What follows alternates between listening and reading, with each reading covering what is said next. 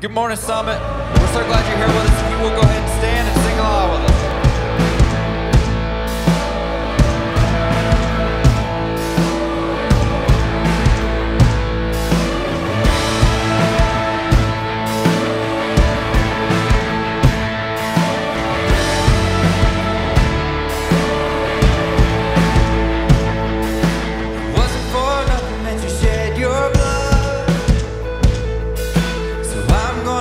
Like my shame is gone, I won't be shackled to the way I was. Oh, I'm gonna live like my chains are gone, gone. Now my sin is dead and gone, and I sing hallelujah. Done, done. He is risen, it is done, and I sing hallelujah.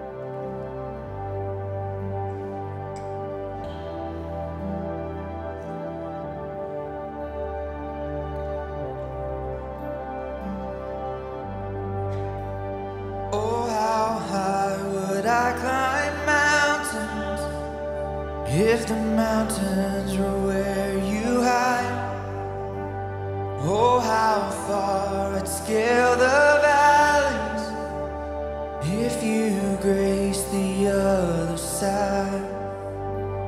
Oh, how long have I chased rivers from lowly seas to where they rise, against the rush of grace descending from the source of His supply. 'Cause in the highlands and in the heartache, you're neither more or less inclined. I will search and stop at nothing. You're just not that hard to find. Oh, I will praise you on the mountain, and I will praise you in the mountains and my way. You're the summit where my feet are, so I will praise you in the valleys all the same. No less God within the shadows, no less faithful when the night leads me astray. You're the heaven where my heart is, in the highlands and the heartache all the same.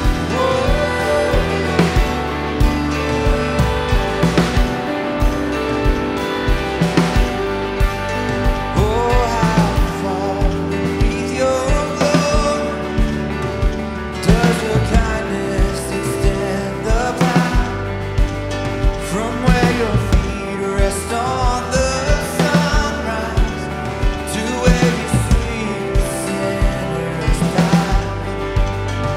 And oh, how fast would you come running if just a shadow me through the night? Trace my steps through all my failures and walk me out the other side. For who could dare ascend that mountain, that valley hill called Calvary, but for the one I call Good Shepherd, who like a lamb was slain for me. So I will praise you on the mountain, and I will praise you in the mountains in my way. You're the summit where my feet are, so I will praise you in the valleys all the same. No less God within the shadows, no less faithful when the night leaves me astray. You're the heaven where my heart is, in the highlands and the heartache all the same.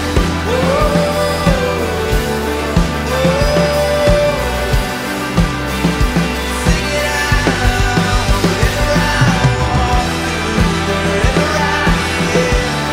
Your name moves mountains, wherever I stand. And if ever I walk through the valley of death, I'll sing the shadows, my song of ascent.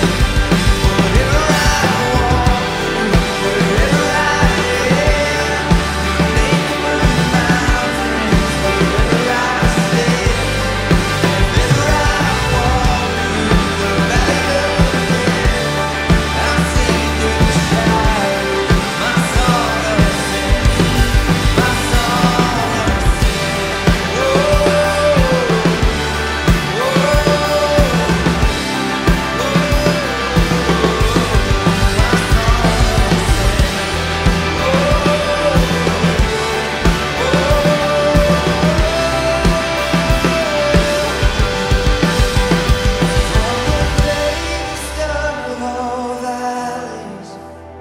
come the pastures we call grace, a mighty river flowing upwards from a deep but empty grave.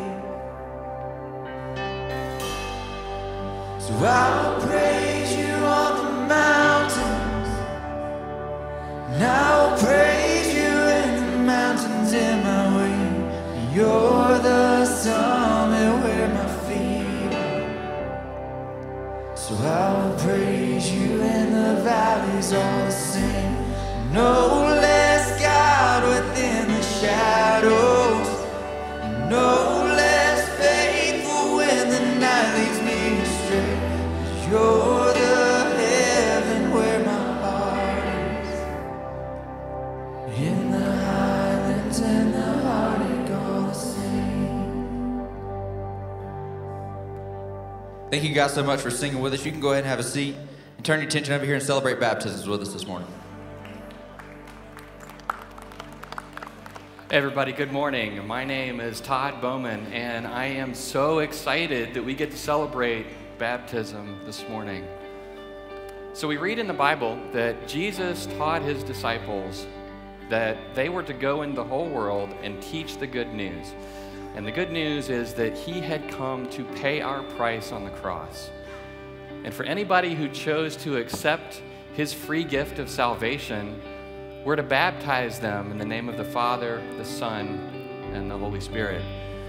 So you might be asking, what is baptism? What's it all about?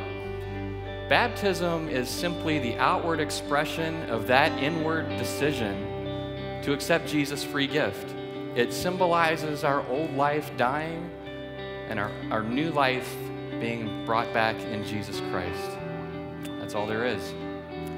So as we do here at the Summit, we love celebrating baptism, and I hope you guys would help me do that this morning. Would you guys please welcome Lachelle into the pool?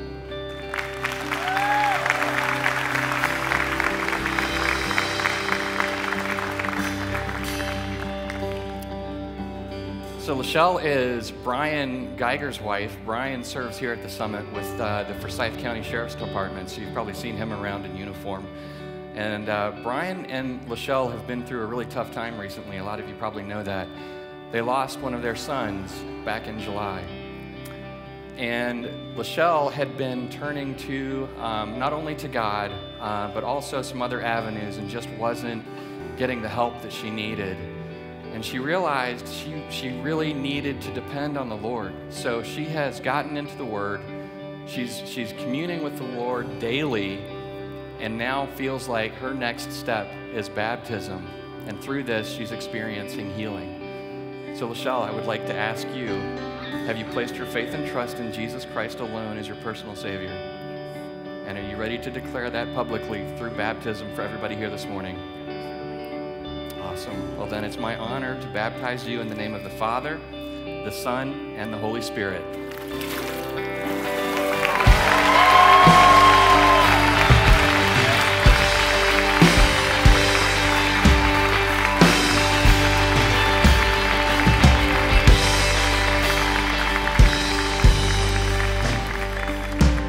Would you guys pray with me? Dear Heavenly Father, thank you so much for this time of celebration through baptism. Thank you for Lachelle. Lord, we know that you have her that you have Brian and the family through this hard time. Thank you so much for giving her the willingness to move forward with this next step. Lord, we ask that you would continue to meet with us this morning. Thank you for blessing our service. In Jesus' name, amen. Amen. Wasn't that awesome? One of the most exciting things we get to do and be a part of.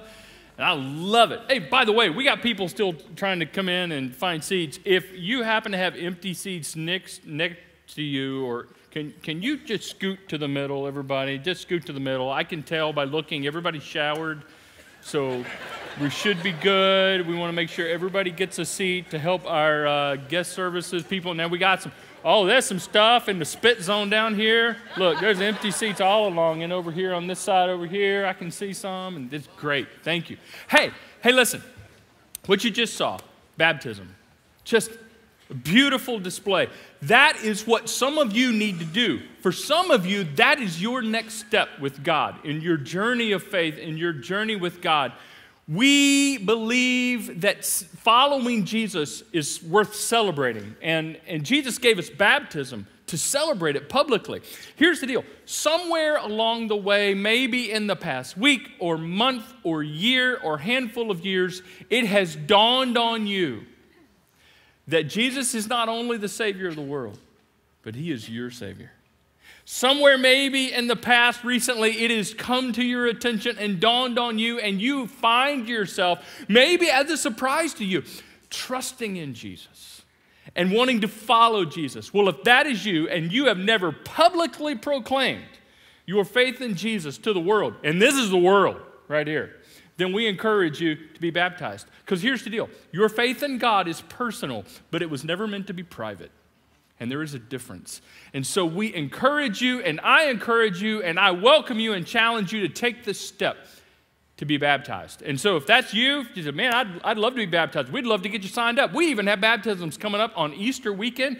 What a cool and memorable moment to be publicly proclaiming your faith in baptism on Easter weekend coming up in about 6 weeks. That would be phenomenal. If we got room, we'd love to baptize you then. So here's what you do. When the service is over, go out in the lobby to the gallery area, and that's that area that's glassed in to your right, and we have volunteers there that would love to talk with you about baptism. Or if you're a little bit more introverted or you're in a hurry and you don't want to do that, that's fine. You just take the next step card out in the seat in front of you, fill that out, check baptism, put it in the tall wooden box, and we'll follow up with you then. Let's publicly proclaim our faith in Jesus. We invite you to do that. Okay, so y'all ready for week 2 of In Repair? Here we go.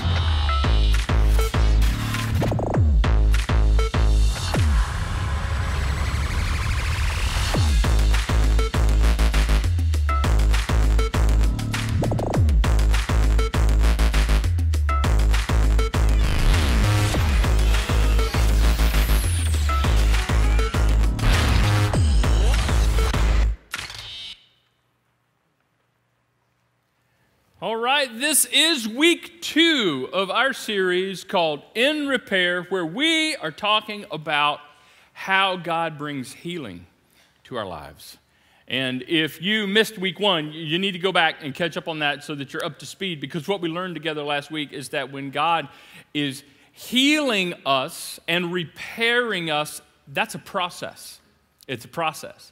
Sometimes it's a quick process. Other times it takes a while and it's a little bit more drawn out than we would like, but it's a process. And God's healing is a partnership. We partner with God in our own healing. And that's a surprise to a lot of us, that we actually have a role to play and work to do and things that we can do to come alongside God. And we saw that how sometimes God's healing is like now in the moment, and other times it's more not yet, that sometime in the future, maybe a little bit later on, maybe a lot of bit later on, but it's coming. God will bring healing to us eventually.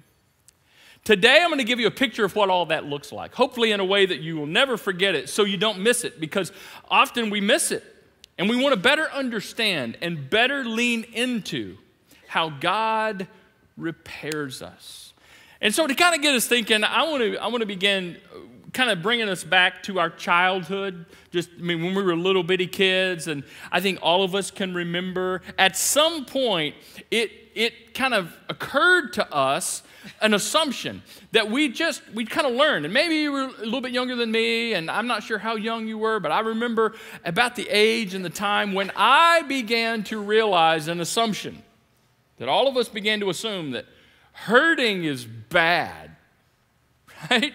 Nobody really told us that. We didn't have to sit down and mom and dad do a little tutorial on pain. No, we got it. We got it. Hurting is bad. Pain is bad. So I don't want to hurt and I don't want to be hurt, because that's just the assumption I make. It's a pretty safe assumption, don't you think, that hurting is bad? Now, I don't remember when I first came to this, but I can remember like the first scenario that really made this come to life to me, and it's going to the doctor and getting shots. Anybody? Yeah? We're going to go back to a moment. You're going to feel this. This is painful. Now, the first one, he surprised me, right? The first ones, you don't know what's going on. I mean, like, I'm not talking about like when you're a baby and it's a silent scream, that, like, I trusted you. I thought you loved me, and what are you doing here? No, I'm talking about, you're 3, you're 4. Now you understand a little bit more, and you're there, and the doctor's distracting you. You're like, oh, look at the rainbow. Look at the butterfly. And what do you like? Oh, you like cars. Wham! Ah! Totally broke my trust. I don't want to come back here ever again. And the finger prick. What in the world is that? Right? Because now I have evidence that I'm dying right on the edge of my finger. It's blood. Yeah. And so here's the deal. I learned very quickly. One time of that, and I became suspicious of doctors and doctors' offices from that moment on. And every time I would go to the doctor, for no matter what it was, I'm constantly watching the doctor's hands. Yeah, he's trying to distract me over here. I am not a dumb. I'm not falling for that again. I'm looking for any shiny object, any pointy object, anything in his hand. He's got his hand. What you hiding back there? What you hiding? Because I don't want pain. Hurting is bad. I can remember freaking out just driving by doctors' offices. You're not taking me in there. Now, we're not slowing down. This is just a red light, right? We're going to keep going, right? Hurting is bad. Now, that kind of expands as we get older, and we begin to avoid. Check this out. We begin to avoid. We learn this. Hurting is bad. So we begin to avoid anything, anyone, or any situation that brings pain.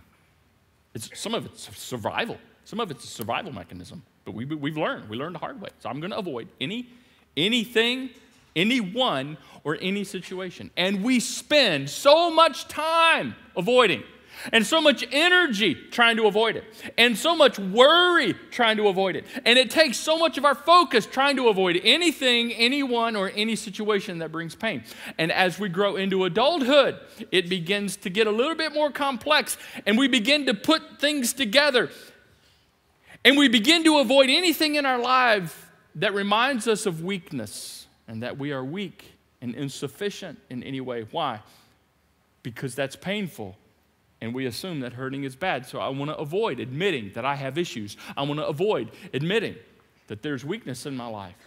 And as we grow into adulthood, we begin to put it together, and we want to stay away and avoid anything that reminds us that we are broken or brings brokenness to us. Why? Because brokenness hurts. And so I want to avoid being broken. And then we begin to avoid any woundedness in our lives, right? Because wounds are bad. And so I don't want to be around anything that can wound me or anyone. So now I isolate and insulate. We begin to isolate ourselves and insulate ourselves because, okay, I know that's why I don't do relationships. That's why I don't trust. That's why I don't take risks. That's why I'm not going to apply for that job because I've been hurt. That's why I'm not going to go on that date because I've been hurt. That's why I'm not going to open up again because and we start avoiding because of, hurting is bad, hurting is bad, hurting is bad. What if there was another way to interpret our pain? What if there was a better way? What if there was another way to understand our brokenness? Because I believe there is, and that's what we're going to talk about. Another way to understand our brokenness, to actually help us understand how God heals us and how God repairs us. I want to take you back to the first century, to a guy by the name of Paul. And we talk a lot about Paul. And the reason we talk a lot about Paul, because he's a pretty big character in the New Testament. He wrote so much of the New Testament, and a lot happened to him. A lot that we can identify with, as you will see in the next few moments. What we see in the life of Paul is something I think all of us are going to be able to relate to. Because, see, Paul had something going on in his life that brought brokenness, a lot of brokenness. It was something that brought pain. It was something that caused some challenges and an issue. We're not exactly sure what it was. I've heard debates between theologians and scholars and historians on what it was that Paul was referring to in his life, and we don't know exactly what it is. I have a hunch. Other people have hunches. They're just hunches. We don't know for sure, but it really doesn't matter. Whatever it is, it was breaking him. Whatever it was, he considered it in the way. Whatever it was something he wanted God to remove from his life. Can you relate to that? Can you relate to that in your own life? Maybe you got something going on right now that you just wish you could have avoided. And you tried. And you've hoped and you've prayed. And yet here you are in places and in situations you never dreamed would happen to you. Yeah. This is what happened with Paul. Again, it was so big and so bad. Paul actually called it a thorn in his side, a thorn in his flesh. That's a big deal. He says 3 times, I pleaded with the Lord to take it away from me. 3 times. You know what this tells me? This tells me this is not going the way he wants. This is not going well for Paul, okay? Because if it goes well, see, it's like, okay, God, can you please take care of that? Could you please remove that? You guys are like, no problem, bud. Done deal. Now, does God do that? Sometimes he does. But in this certain instance, and maybe in the instance of your life with what you're facing right now, it ain't happening. So he asked him again. Oh, God, hey, listen, maybe you didn't hear me the first time. I had food in my mouth and was just praying. I should have said, I'm just so sorry. Could you? Nothing. Goes back a 3rd time. He said 3 times. 3 times. So whatever this is, Paul is completely convinced he would be, get this, better off and stronger without it. Watch. But God said to me, my grace is sufficient for you, for my power is made perfect in weakness. Now, I don't know exactly what Paul was thinking right there in that moment. The first time that God told him that, the second time or the 3rd time, but I'll tell you what I would be thinking. I'm like, I don't want that. It's not what I want. I don't want grace. I don't want none of that Bible answer stuff. No. That's not what I want this issue gone. And God, I know you can do it because you're God. I want this taken care of. This thing in my life that is bringing brokenness to me, I need you to remove it. I said, no, that's not what we're going to do. I'm not going to remove it. I'm going to use it. Now, that's tough. I'm not going to remove it. And I know you've always assumed that things that are painful are bad. But in this instance, this thing that is painful in your life is not all that bad. Not in the end. Because I'm not going to remove it. I'm going to use it. And I'm going to use it in such a way that my grace will fill your life so that it will make you strong. Isn't that interesting? It's interesting that the very thing that Paul was convinced he would be stronger if he didn't have in his life, God is saying, no, you're going to be stronger not because I remove it, but because of it. So as a result, Paul kind of wrestles with this and he comes to this conclusion. Therefore, I will boast all the more gladly about my weaknesses so that Christ's power may rest on me. That is why for Christ's sake I delight in weaknesses and insults and hardships and persecutions and difficulties. And there's so much here. There's so much spiritual maturity here that goes way beyond me and you a lot of times. I wish we had time to unpack this. We will at another time, but I want to come to this right here. His conclusion. So I've learned that when I'm weak, I'm strong. You see, Paul found himself, going back to last week, in this category of not yet. Take it away, take it away. Nope, not yet. I'm going to allow it, and I'm going to use it. And Paul said, I've learned that when I'm weak, I'm strong. Isn't that counterintuitive? Then there seems something's up with that, right? Because I've always assumed, and maybe Paul was thinking, when I'm strong, I'm strong. And when I'm weak, I'm weak. That makes sense, right? That's kind of the way we were taught. That's kind of what we figured out in life. Hurting is bad. When I'm weak, I'm weak. When it stops hurting and I'm strong, that's when I'm strong. And God's like, no. You need to learn that it's actually through the weakness that I will bring healing to your life to create strength. So, the pain we don't want, Paul says, brings a strength that we do want. And actually a strength we do need. And Paul discovered that his pain was actually a pathway to the power of God in his life. That's hard. But what this helps us understand and that we notice and learn from all of this is that we hurt and heal at the same time. We hurt and we heal at the same time.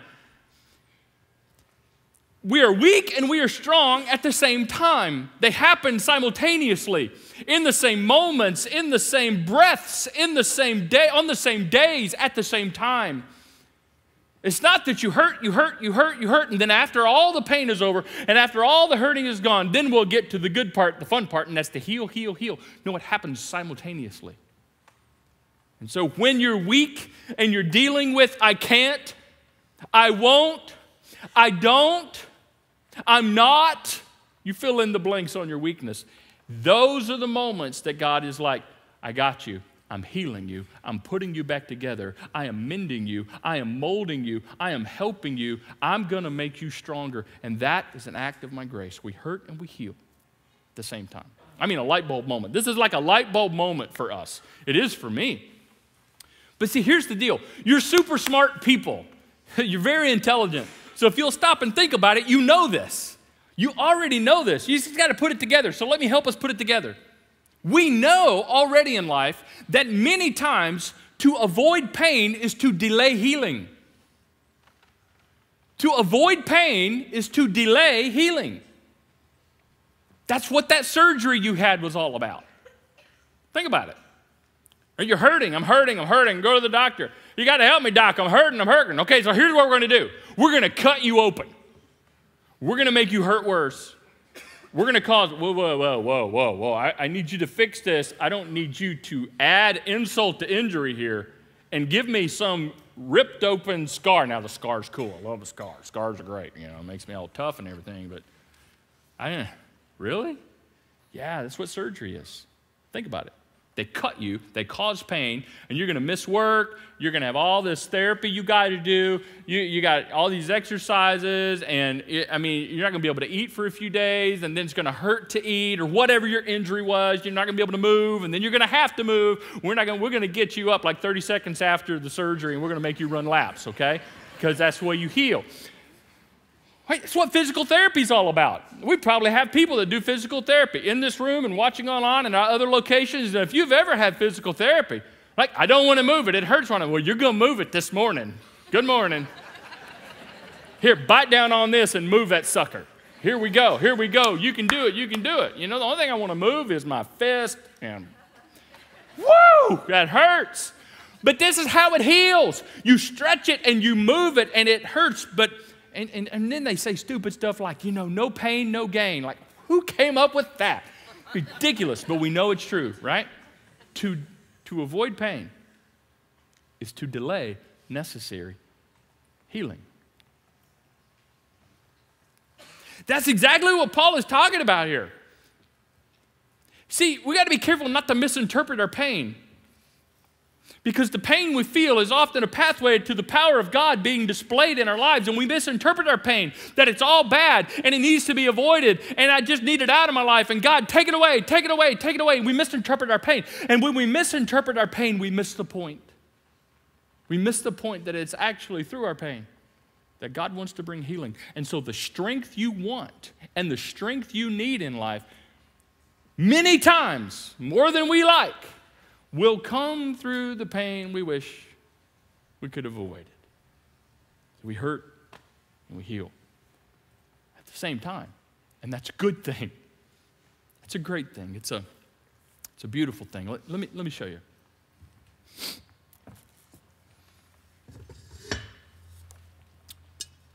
This is what a lot of us think life is supposed to be about. Beautiful, flawless, no issues. Look at this. There's no cracks in it. It's great. Terracotta pot. Beautiful. Beautiful. This is what we pray for, right? This is what we hope for. This is what we work for. This is what we expect and anticipate. Pain-free, problem-free, flaw-free. Now, yes, I get it. We're all sinners and we all got issues. But that's not our expectations. Our expectations are, well, see, I pray. So all my problems should be taken care of. Oh, I go to church. I'm here. And I'm sitting beside somebody I don't know, and it's very uncomfortable. and they made me scoot in. I'm just now getting over this. I'm here, and I serve, and I give, and I volunteer. Hey, God, I expect this as a result. Shouldn't this is what we... And here's the kicker. This is how we view other people, too. Perfect. Flawless. They got it all together. We know they do because we follow them on Instagram. Just look at her. Look at her walking in here like, oh, of course, she still looks like she's 18. And why wouldn't it be her? It's always her. It's always her. It's always her. Look at him. Look at him. The truck and the wife and the kids and the job and the jet ski. Why not? Why not? Why not him? It's always him. It's always him. Yeah, yeah. We look at other people and go, they got it all together. They got it all together. You ever gotten to a place where that is so frustrating? You just want to take your phone and throw it through the wall. You're like, done. I just can't look at it anymore. It's probably a good thing to stop looking at it because this, my friends, is fake. This is a mirage. This is not real. This is not your life, and this is not their life. You can pretend, and we'll get to some of this next week. You can pretend, you can wear a mask, you can assume that they don't have issues, and you shouldn't have those issues. And God should have removed it from you, and God probably has removed it from them, and we're all buttoned up, nice and tidy. Look at this. That is not real. Let me show you what is real.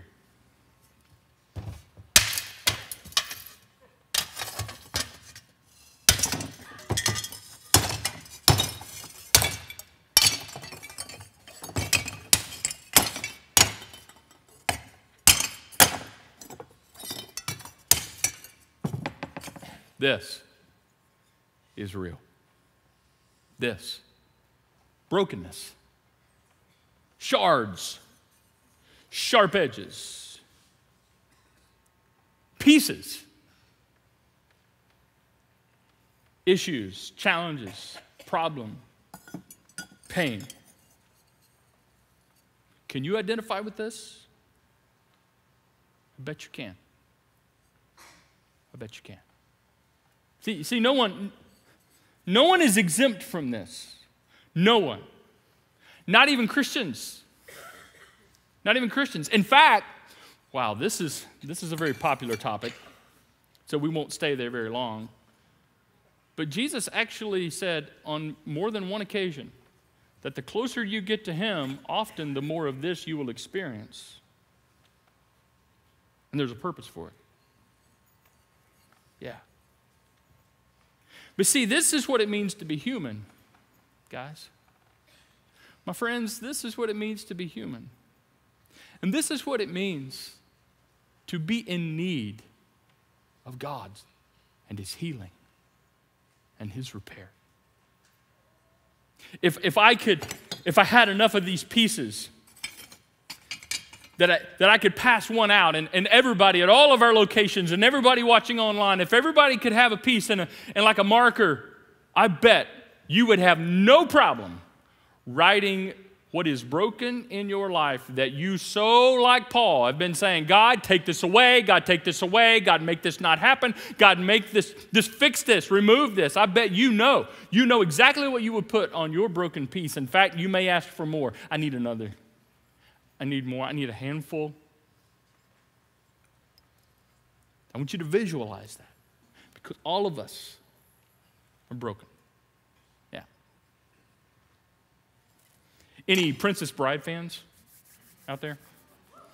Yeah, Princess Bride, one of the greatest movies. If you haven't seen that movie, don't come back to this church until you watch it.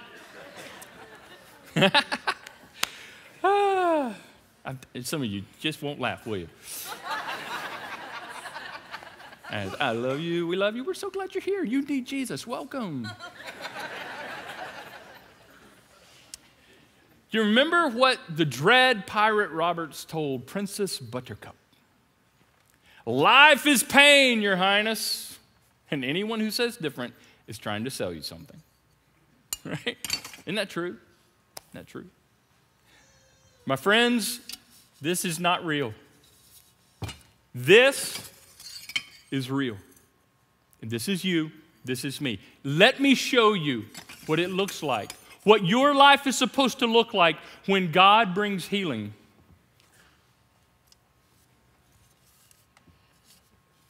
This is real. This is you and me. This is a display of God's grace. This is what Paul was talking about. Paul wasn't talking about this. Paul was talking about this.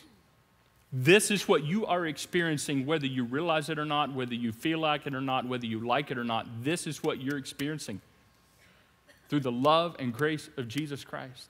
You see, here's the deal. Here's what makes this tough. Healing doesn't always look like we think it's going to look when it comes to our lives, right? When God repairs us and puts us back together, we often think, ta-da, I'm all fixed up here. No, this is not real. When God heals us, we look like this. Still got some flaws here. Still got some cracks. Still got some issues I'm dealing with. So it's not all fixed, but it's functional. It's a pot again. It works. You could plant something in this and it would do just fine. Now it may leak a little. Anybody know what it's like to leak? Don't go there. Hey, you people. Yeah. We leak. Yeah. This is what God is doing in your life and what God is doing in my life. See, we often confuse healing and cured. And we think healing always means cured. Healing doesn't mean cured.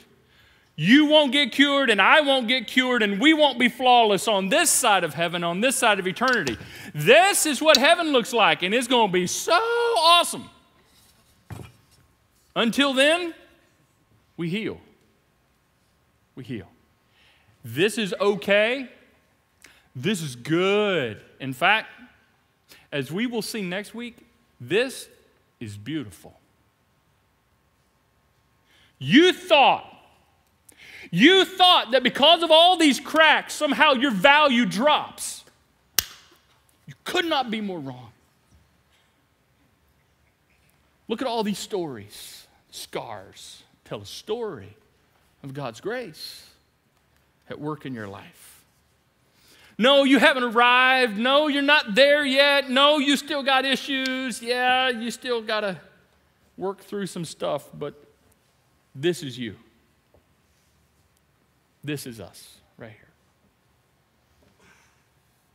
I love what Leonard Cohen said. Leonard Cohen said it like this: there's a crack in everything. That's how the light gets in. Isn't that great? Some of you are like, well, awesome, because I got a lot of light. I got room for lots of light. There's cracks all over the place. Great.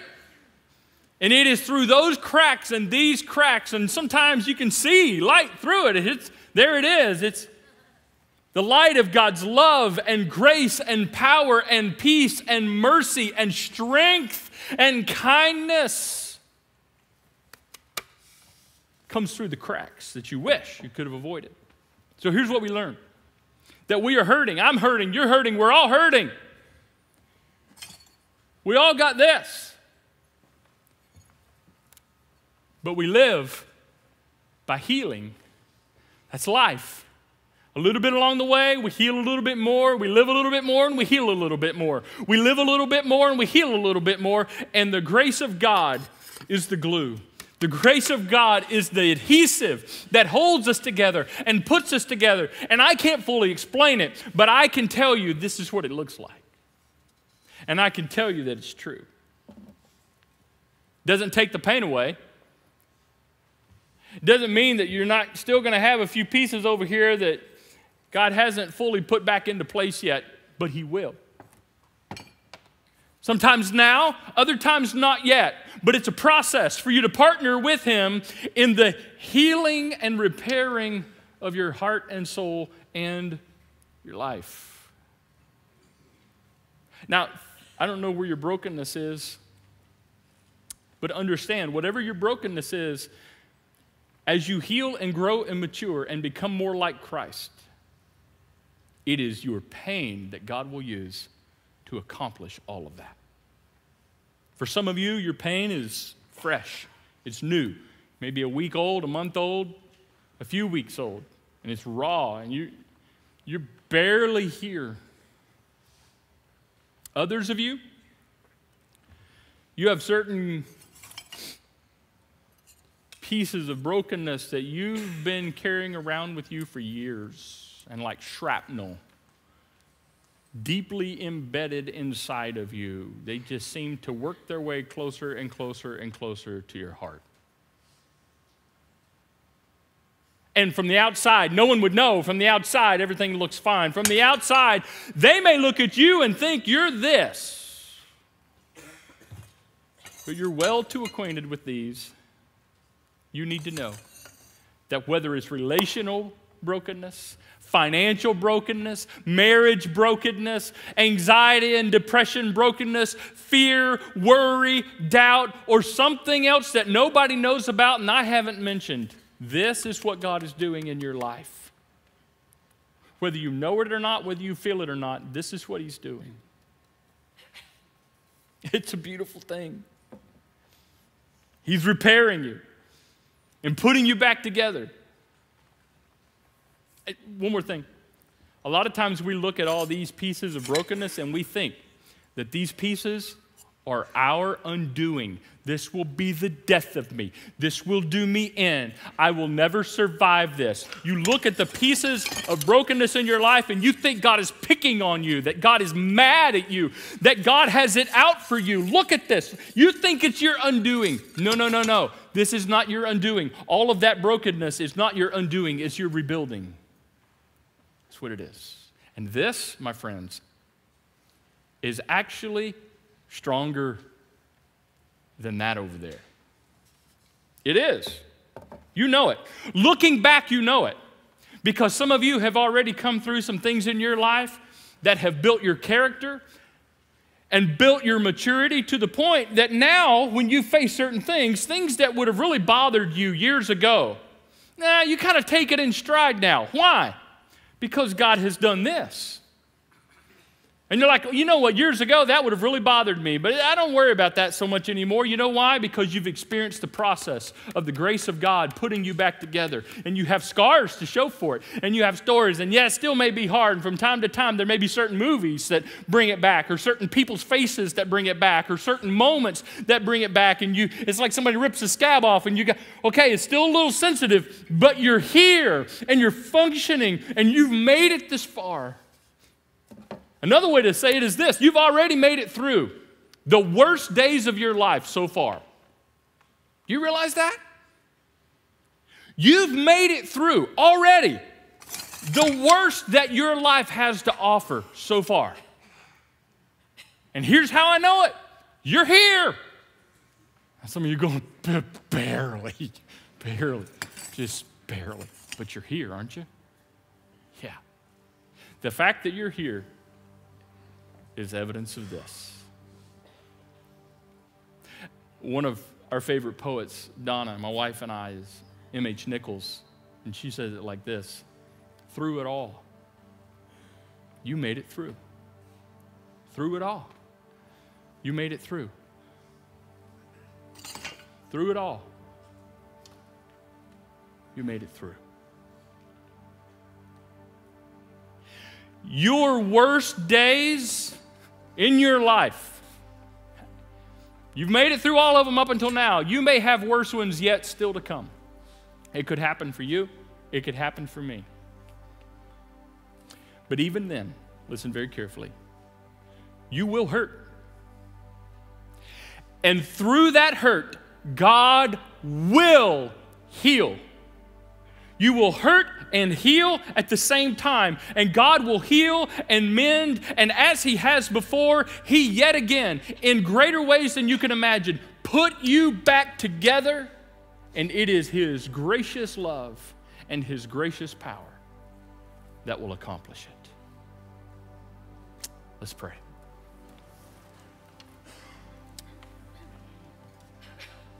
Dear Father, I cannot even begin to imagine the level and the depth of the brokenness and the pain that is represented in this room and all across our locations, and everyone that's watching online is overwhelming to me. My mind doesn't even have the ability to understand that much brokenness, but you do. It doesn't surprise you. It doesn't worry you. You don't freak out. You know exactly what to do with it, so we bring it to you. Help us, help me, not to exhaust myself trying to avoid the things that you want to use to make me stronger. And that's hard, because I really don't like pain. We really don't like pain. But help us see a bigger picture, that even though we don't enjoy it, it's all not bad. Because as we hurt, we heal. We heal in ways that we would never have healed had we not hurt in the ways we hurt. I know what I would write on my broken pieces of pottery, and my friends, my brothers and sisters here are well aware of what they would write on their pieces. We bring them to you. We accept the process. Help us with it. We often grow impatient. We want it to be now. We know sometimes it'll be not yet. And we partner with you. We partner with your grace as you put us back together. Not flawless. Help us stop expecting ourselves to be flawless and assuming other people are. We bring our broken pieces to you for you to mend us back together. Not so that we are perfectly fixed, but so that we're functional again. A picture of your grace that glues us together and holds us together. And through it all, here we are. Through it all, we will go farther. Through it all, through your grace. We thank you in Jesus' name. Amen. Would you guys stand with us as we take a second to respond to what it is we just heard? And if you know this song, feel free to sing it out with us.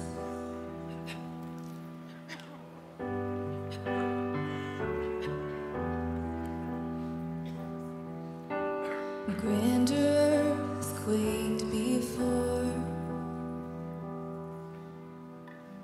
moved by the sound of his voice. Seas that are shaken and stirred can be calmed and broken from my regard. And through it all, my eyes are on you. And through it all, it is well. Through it all, my eyes are on you, and it is well with me.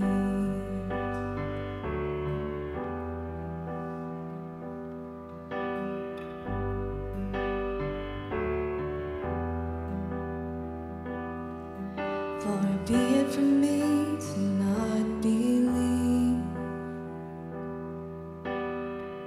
even when my eyes can't see. And this mountain that's in front of me will be thrown into the midst of the sea.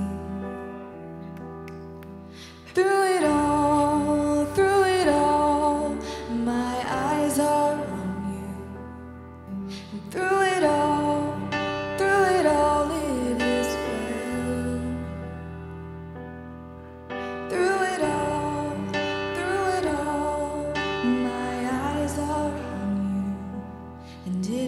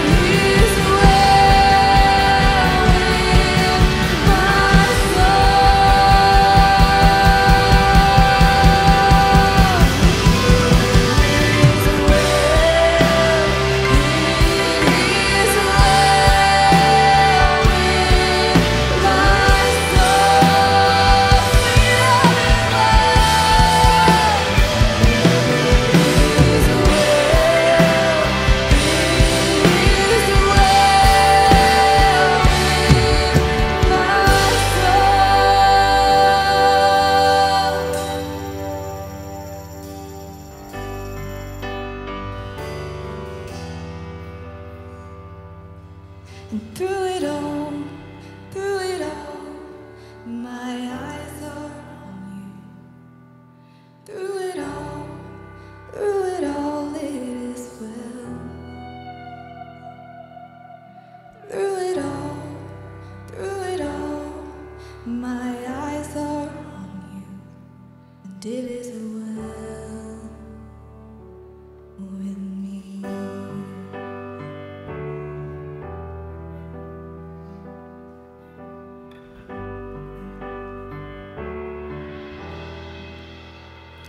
I was thinking about the words of that song, and I think we often confuse "it is well" with "all is well." Okay? All doesn't have to be well for "it is well" to be true. All is well is a situation. It is well is a declaration. All is well may or may not be your reality right now. Matter of fact, all hell may be breaking loose. And yet, your reality can be it is well, no matter what. Because through it all, our eyes are on our Savior. He's gotten us this far. Through every worst day you've ever had, here you are. And that's not going to change. And our declaration for all eternity will be, we made it through it all. It is well. You know what? Let me pray for you once more. Father, I know my brothers and sisters are carrying great weights, heavy pain. We know you love us. May we not misinterpret our pain and just assume that our pain means you don't. No, nothing could be further from the truth. It is because of your love that you do powerful things in spite of our pain. All of us have pain. That's life. It's just life. Nobody's exempt.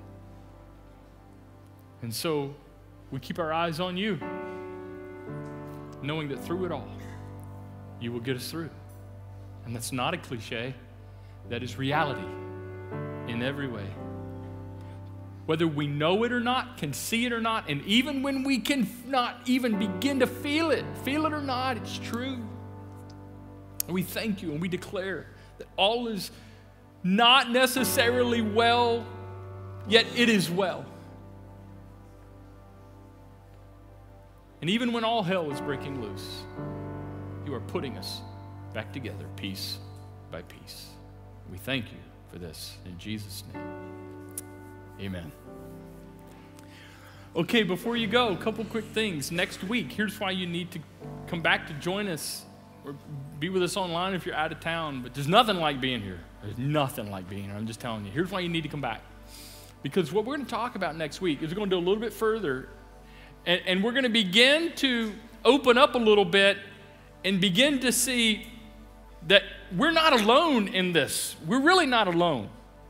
You may feel alone, and that's why you may want to hide your brokenness and pretend and all that, and we'll talk about all that and hide behind masks, but you're going to leave next week very encouraged, knowing you are not in this alone. You are not in this by yourself, even though you think and assume sometimes you are. So very important. So you join us next week, and you need to also know, here's the second thing. We have a Thursday night service at 6:30 p.m. that's identical to this. And the reason it's so important for you to know that is that we won't have you scoot in right now.